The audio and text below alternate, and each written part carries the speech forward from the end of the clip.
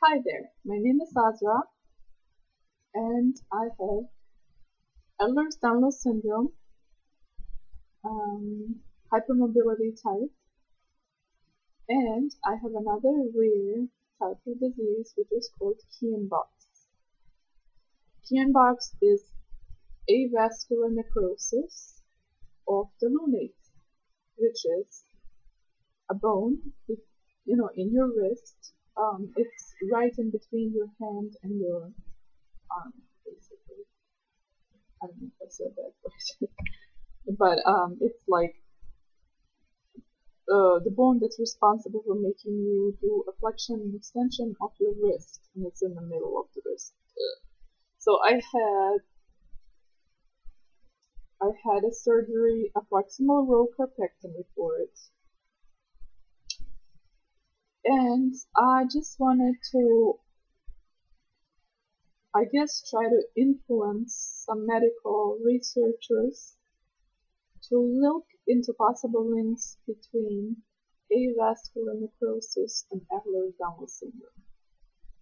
I found at least one more YouTuber who posted a video and has avascular necrosis and Ehlers-Danlos syndrome, except in my case it was the wrist, and the other person it was, I think, somewhere in the leg, a bone in the leg.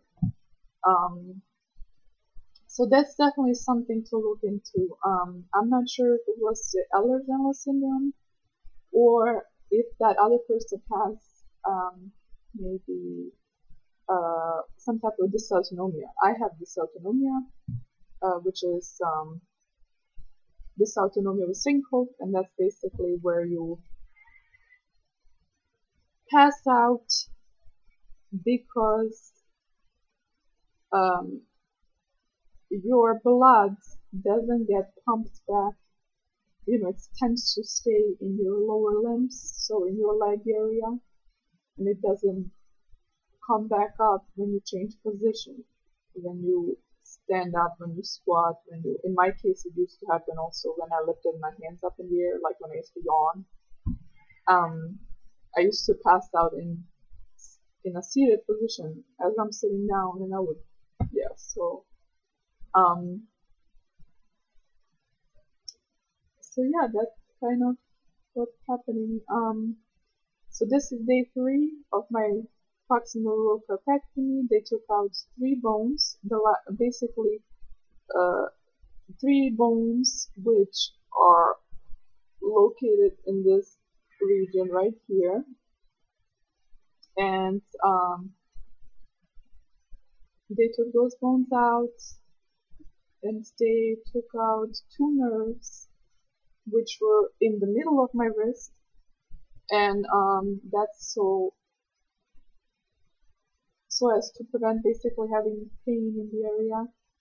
I believe that according to my doctor at Mayo Clinic, he said that I could have, best case scenario, 50% chance of movement, but I saw a lot of people say that they didn't really have 50, they had more like 20 or something. So it all depends on your body, I guess. And me having Ehlers-Danlos syndrome, basically I'm not sure how lucky I will be with that.